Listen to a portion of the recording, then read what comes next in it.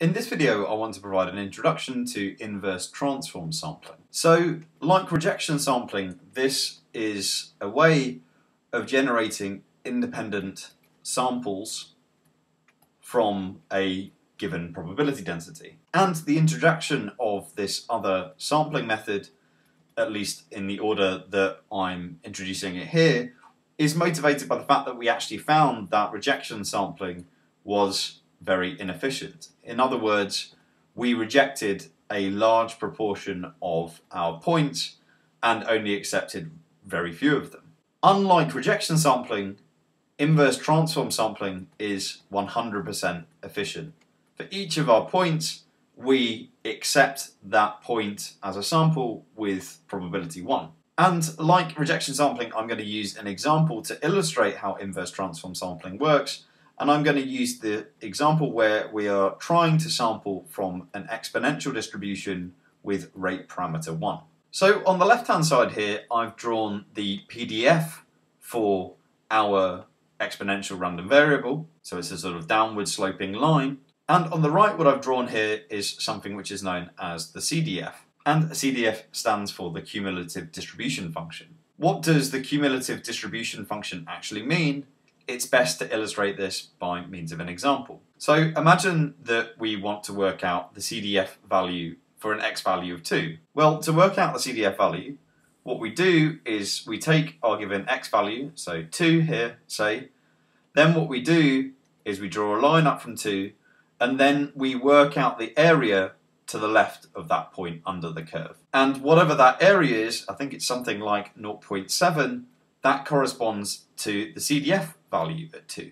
So here, if I mark on here 2, and I draw a line up from 2, then that should meet our CDF curve at a value of about 0.7. So strictly the way in which we're working out the CDF value at 2 is that we are integrating the PDF between 0 and 2, so integrating P of x between 0 and 2 with respect to x. More generally, to work out the CDF for any x value, what we do is we just replace our 2 here with x, so we integrate between 0 and x, and I'm going to use a dummy variable x prime here because we're integrating with respect to it, but the idea is exactly the same as that above. Basically, for any x value, what we are doing is we are finding the area under the curve to the left of that point.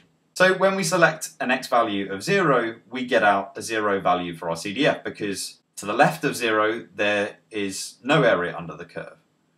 And then if we pick a very high value of x, then the area underneath our curve is going to be very close to 1, and that's exactly what we find over here on the right. So why am I telling us this about the CDF? Well, it turns out that inverse transform sampling actually requires us to know the CDF. In fact, it requires us to know one step further than that, which is known as the inverse CDF. And the inverse CDF is basically just this right-hand graph, but flipped. So the idea here is that what we're trying to do is we want a function that takes us from somewhere between 0 and 1 in our vertical axis here and outputs a given x value. So for example, we might want to know what x value corresponds to a CDF of a half, and here we can sort of just guess what that would roughly be. It turns out to be some number that is pretty close to 1, I think it's about 0.7. And we could get that here just from knowing the curve. But what we would like is we would like a mathematical function that enables us to go from the vertical axis to the horizontal axis. To work out that function, we first of all work out the CDF. So we can work out the CDF for our exponential distribution by just substituting in the analytic form of the PDF. So what we do here is we're going to integrate between 0 and x, the PDF which corresponds to a rate parameter of 1, that's just e to the minus x, integrated with respect to x, and both of these should actually be x prime. If I do that integral, what I find here is that I'm trying to work out the value of minus e to the minus x primed between x and 0, which you can work out is just being equal to 1 minus e to the minus x. How do we work out the inverse CDF? Well, the idea is that what we'd like is we'd like to go from some number, which I'm going to call u, which is equal to 1 minus e to the minus x, and we want to rearrange this to get an expression for x. So we can do this in stages. We find that e to the minus x is equal to 1 minus u. If I take the log of both sides, I then just get minus x equals log, so log here is the natural log of 1 minus u, and hence we get a relationship that x is equal to minus log of 1 minus u. And so our inverse CDF in this example for a particular value of u is just equal to minus log of 1 minus u. So now that we have our inverse CDF function, we can define what inverse transform sampling actually is. So the idea is that in each iteration of the algorithm, and I'm going to call I here to correspond to a given iteration, we first of all sample a value of u from a uniform distribution between 0 and 1. We then use that u value to calculate, using our inverse CDF, a corresponding value of x. And it turns out that this x will actually be distributed as the distribution that we were trying to sample from in the first place. So if I use xi is equal to minus log of 1 minus ui, then we get out an xi which is exponentially distributed with a rate parameter of 1. You can prove that inverse transform sampling, this technique here that we've introduced, actually does result in x's being independently sampled from the distribution of interest, but I don't want to go ahead and prove it. I'd just rather provide some intuition for how the algorithm works. So now I want to provide some simulations in Mathematica to demonstrate how inverse transform sampling actually works. And so on the bottom axis here, I've got the sample number, in other words, the iteration of our algorithm, and on the y-axis here, or the vertical axis rather, I've got the corresponding x value for that particular iteration. And what I'm showing here is firstly in blue the u value that we sample. So that u value is always going to be between 0 and 1 because we're uniformly sampling between 0 and 1.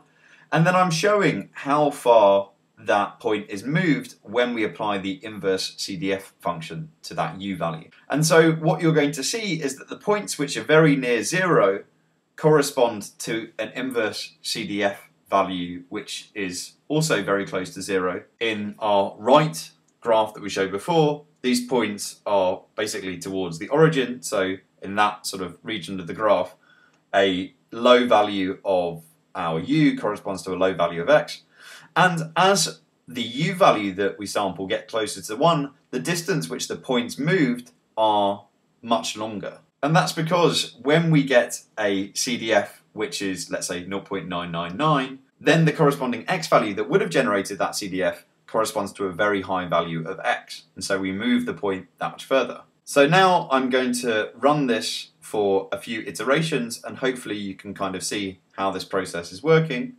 So you can see that these points here were, and especially this point here, were very close to 1, hence they got moved a long sort of distance, whereas these other points here in the bottom, they corresponded to much lower values that we were sampling from our u value, and hence they got moved much less far. So now if I illustrate this but for a much larger sample, hopefully you can start to build up a picture in your mind as to what the distribution of the x values, in other words these sort of orange crosses that we simulate, actually would look like in practice. And so if I kind of stop that somewhere towards the end, we can see that most of the orange points lie towards low values of x, because most of the points of our graph actually are in the bottom. It may be a bit hard to see them. And then we're getting a few points which are further out.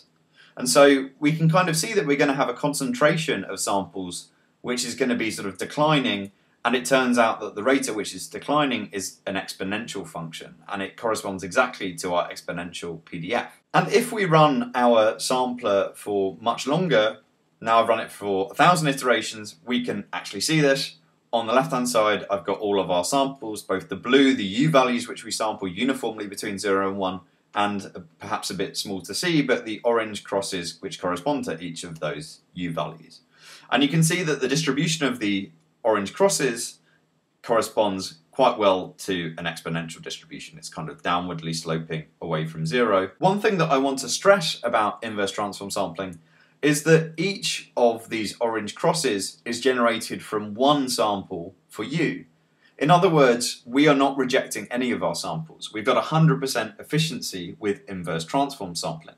So in a way, it's an improvement on rejection sampling. But like many things in life, there is no free lunch. So what are some of the problems with inverse transform sampling? Well, one of the things that it requires is that we know the CDF. We need the CDF to be able to generate the inverse CDF. For many problems, that's just not possible. We just don't know an analytic form or a good approximation to the inverse CDF. Another issue with inverse transform sampling is that it doesn't work with unnormalized densities. We need that normalization to allow us to work out the CDF and inverse CDFs. So in a way, rejection sampling is slightly more relaxed on that front because we can actually sample from unnormalized densities using it. Perhaps the most important issue with inverse transform sampling, which is most important for Bayesian statistics anyway, is that this method doesn't generalize well to higher dimensional problems. In higher dimensions, it's very difficult to actually work out an analytic or an approximate form of the CDF. And hence, inverse transform sampling tends to be used in univariate or at least problems with relatively few dimensions.